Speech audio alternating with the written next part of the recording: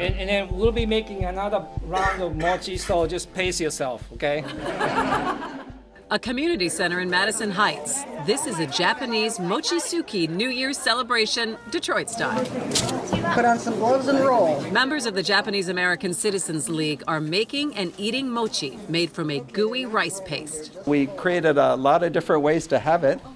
We have it, the way I grew up eating it was with shoyu and sugar. Shoyu, that's soy sauce. And I have a frying pan actually, so if you want to fry some.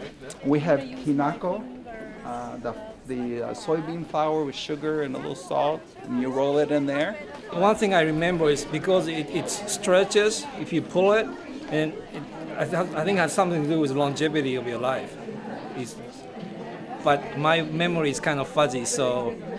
Mochitsuki goes back 1,000 years. In Japan, the celebration can go all day. The rice cakes take center stage to music and activities for the kids. The rice harvest is in the fall, right? And then the celebration of New Year's is a big deal, so I think that's kind of related to it too. Is it good?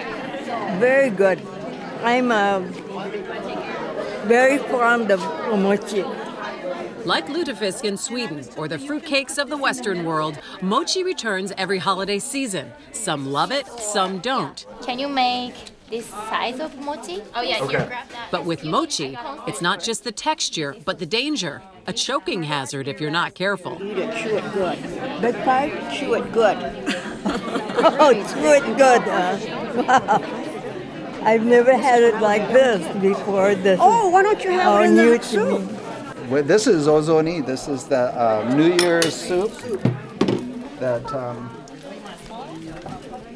And it has it has carrots and tofu and fish cake and lotus root. The mochi sits in the bowl like a matzo ball. This is just the second year the Citizens League has held Mochitsuki in Detroit, even though the group has been here more than 70 years. And it started out as a support group of obviously Japanese Americans, and it turned into more of a civil rights focused organization, and we have chapters everywhere, including obviously here in Detroit. The Detroit chapter started when a lot of people who came out of camp relocated to Detroit, and at its peak, I understand there were about 400 members. This is a wonderful gift basket. Mary Kamidoi was born in California, held in an internment camp in Arkansas during World War II. She's long retired from Ford Motor Company, but remembers Mochitsuki as a child. All the time that we were making mochi, the kids just played around with it. Our parents made it every year and had friends come over. And so, and I'm one of these, I didn't eat it, I didn't like it.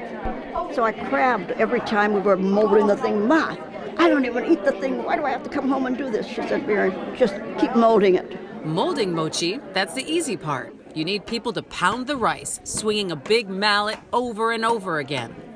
For you to pound, that's a job. It's like my dad used to say, if you don't pound right, you will hurt your back. And then the one that had to turn it, if you don't time it right, the mallet will come down on your hand or your head. Technology to the rescue, the mochi-making machine. Mary's brother-in-law found one in Los Angeles. He brought it home, and my sister said, come on over, you got to see this machine, Mary. It's really funny. This one just works automatically. It steams, and when it's ready, the pounding starts. The other two, you have to push the button. I've always been saying it, I would say it to my mom. Why is it Japan hasn't made a machine so that the mochi comes out in like this, out of it, and it cuts off at a certain, Mary, then there'd be no fun to this. Because see, these machines, the way they're cutting it, it's a mess.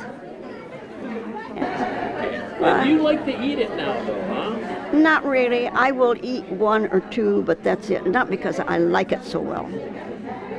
I just eat it because it's just custom. What are you going to do with that, buddy?